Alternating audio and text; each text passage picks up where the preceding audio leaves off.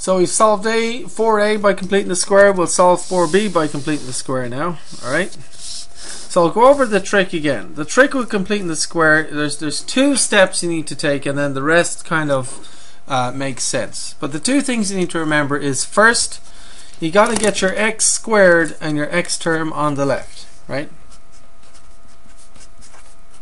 So I want to get the -3 over to the other side. How would you do that? Or basically you'd add 3 to both sides, right? So x squared plus 16x equals +3. So that's step 1, right? Step 1. The next comes the trick, and the trick is take the 16 and divide it by 2. What do you get? 8, right? Now square that. Square the 8. What do you get? 64. Right. 64 is the number that you're going to add to both sides. Okay? You're going to add 64 to both sides. Why? Because it'll all make sense in a minute. If you add 64 to both sides, you get x squared plus 16x plus 64 equals, what's 3 plus 64? 67, right?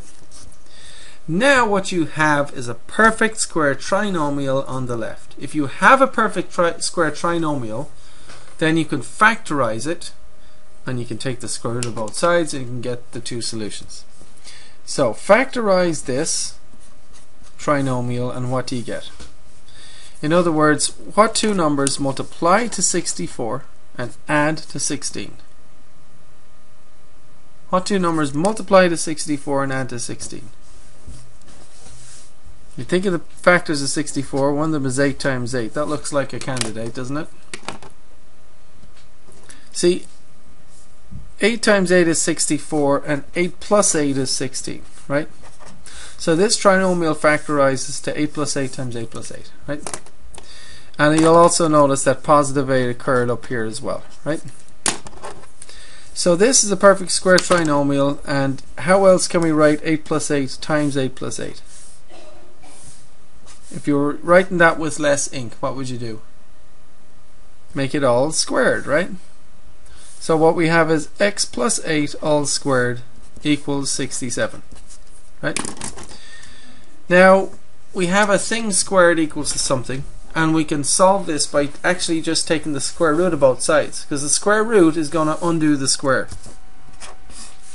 Now the only thing about taking the square root of both sides is you need to plug in plus or minus.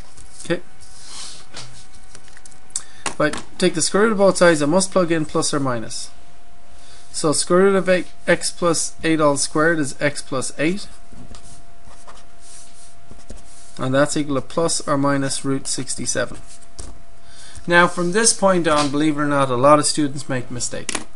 So I'm going to write this, I'm going to deal with the plus or minus now, just to make it clear that x plus 8 equals plus root 67, or x plus 8 equals minus root 67. Okay, so now there's my two equations, and I can solve each one to get the answer, to get the two solutions. So subtract 8 from both sides, we have x equals -8 plus root 67, or, and then again subtract 8 from both sides, we have x equals -8 minus root 67, right?